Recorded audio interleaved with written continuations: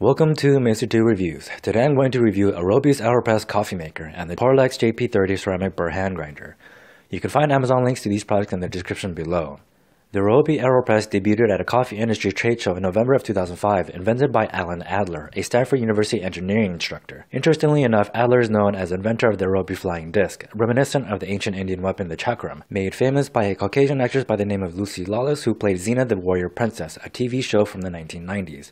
Adler, inspired by the ancient Indian weapon, began experimenting with recreational flying discs in the 1970s and set 2 Guinness World Records for a thrown object. In 1980, their predecessor to the Aerobie flying disc called the Skyro flew 261 meters. Fast forward to 2004 when Adler began shifting his focus from toys to studying the coffee brewing process. The culmination of his studies resulted in the invention of the Aerobie AeroPress. I purchased my first AeroPress in January of 2014 and have been using it ever since, going on 4 years now.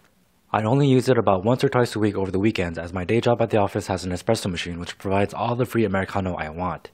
This is where I want to talk about the difference between American black coffee and Americanos. While an Americano can be considered a black coffee, i.e. with no sugar or cream, you can't call American style drip coffee an Americano. Why is that? It comes down to the brewing process. American style black coffee is traditionally brewed by pouring hot water over coffee grounds and a paper filter, while an Americano is essentially an espresso shot with hot water added, what American soldiers did in the European theater during World War II. And if you didn't know already, an espresso uses a finer grind of coffee beans and a machine that creates about 9 bars or 130 psi of pressure that pushes about 170 degree Fahrenheit or 76.7 degree Celsius water through a packed puck of fine coffee grounds that creates 1 or 2 shots. Add additional water to that and you've got an Americano. As you can see, the brewing process is starkly different, creating very different flavors from what could be otherwise the same coffee beans. I personally have come to love Americanos, as the crema produced in the process of making espressos really brings out the flavor of coffee beans to their fullest potential.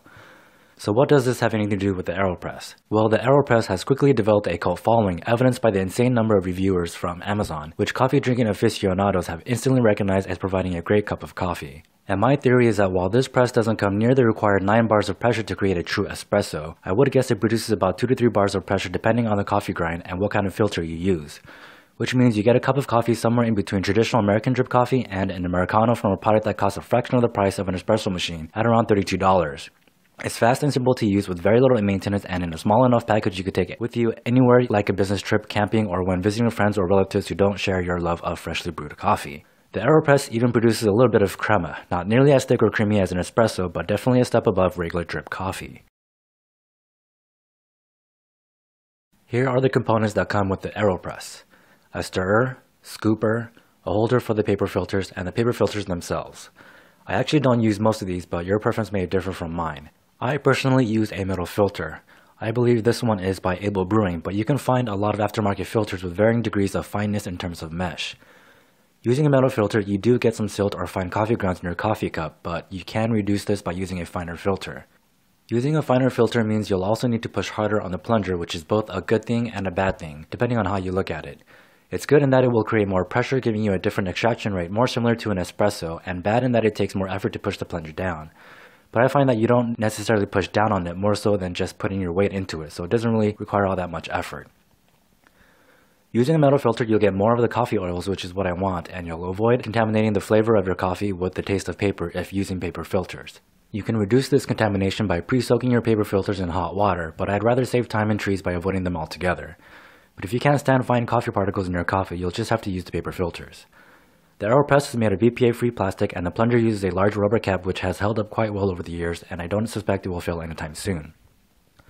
The diameter of the AeroPress doesn't allow it to be used with small cups, in which case this funnel should come in handy. You could also use the funnel to guide the grounds into the AeroPress or coffee beans into a grinder. The only con I can think of for the AeroPress is that it can only brew about 2 strong coffees at a time with a small reservoir, or about 4 watered down servings. So you would have to repeat the brewing process of the AeroPress for 3 or more guests if they prefer strong coffee, by clearing the used coffee grounds and starting again. Cleanup is a snap though. Here's what 35 grams of ground coffee looks like in the AeroPress, which should make 2 strong cups of coffee. Why 35 grams? Because that's how much I can fit in the Porlex JP-30 ceramic burr hand grinder. I purchased this along with my AeroPress in early 2014 along with a Hario hand grinder. I paid about $40 for the Porlex at the time, and I don't know why the price went up to $66 last time I checked when there are similar and cheaper options out there. I probably would have ordered a cheaper version like the JP-30, but I didn't see it at the time, or it might not even have been available yet. It would be nice to see how much coffee grounds are in the bottom, so the viewing hole seems like a better design. Porlex, however, is a Japanese company that has been around since 1978, and the quality of their builds, like many Japanese products, are excellent. What I liked about the Hario was that it was light and you could see exactly how much coffee grounds you made.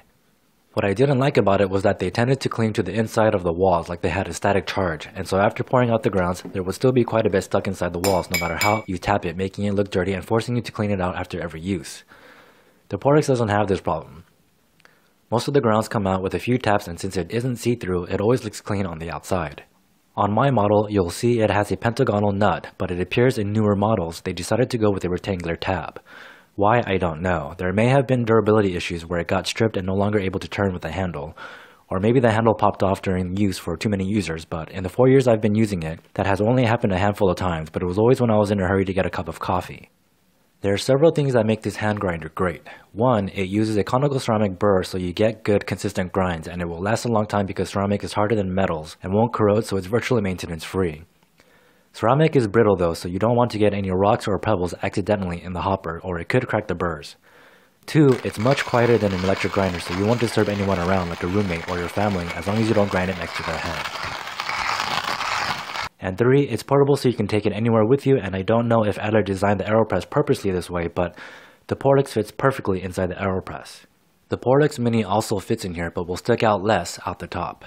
The only downside I could think of using a manual hand grinder is that the time it takes to use it. For a single serving, which for me is about 15 grams of coffee beans, takes about a minute, about the time it takes to boil my water.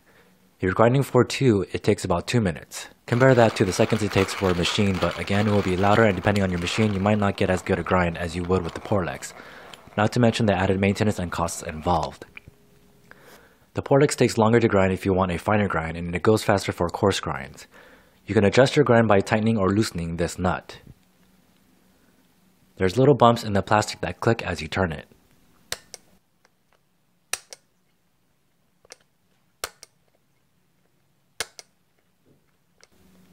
From the tightest setting, I set mine to about 7 clicks out. The coarser and looser you make it, the less consistent grind you'll get, as you'll notice the burr tends to wobble the looser it gets. It's easy to disassemble when you want to clean it.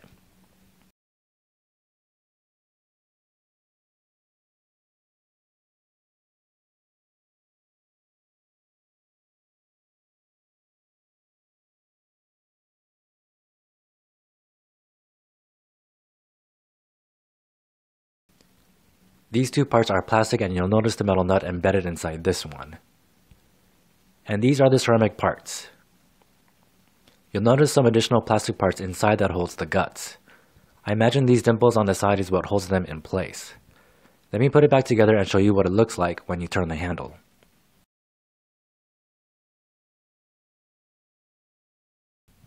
As you can see, the spiral or conical shape forces the beans into the burrs. If it was metal, after frequent use the metal edges would wear down and need sharpening, otherwise you would get a terrible grind. As I mentioned earlier, since this is ceramic, you'll never need to sharpen it since ceramic is harder than metals.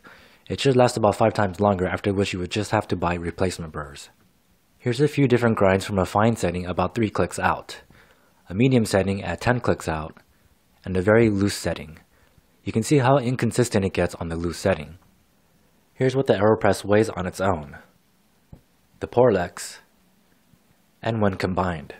Personally, I'm not against drinking instant coffee if going out camping or hiking. The beans I'm using are Kirkland Signature Colombian Supremo, which in my opinion is the best value for the taste.